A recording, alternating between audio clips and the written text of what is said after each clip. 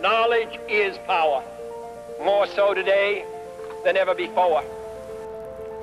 The educated citizen has a special obligation to encourage the pursuit of learning, to promote exploration of the unknown, to preserve the freedom of inquiry, to support the advancement of research.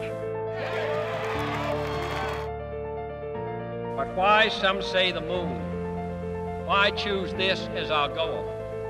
We choose to go to the moon in this decade and do the other things, not because they are easy, but because they are hard.